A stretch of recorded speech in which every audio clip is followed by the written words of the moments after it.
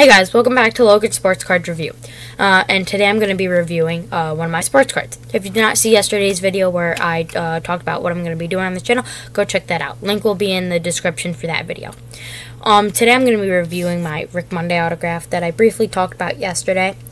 The Rick Monday autograph was my first autograph I ever got. It was from a Topps Heritage 2022 pack. And it was the first baseball pack I ever got, and I got this in it. And you can see it says Topps Certified Autograph Issue by Rick Monday. This is the back of it. So, I mean, nothing fancy other than the autograph, but I thought it was really cool, and I wanted to share it with you guys. And he played outfield in the, actually the 1960s through the 1970s he played. So he was way back then. The card goes for around $30-40 bucks, not graded.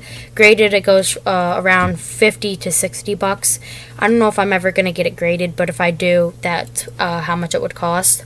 And I hope you guys enjoyed this video, and can't wait to get you guys into card collecting and buy card collectors.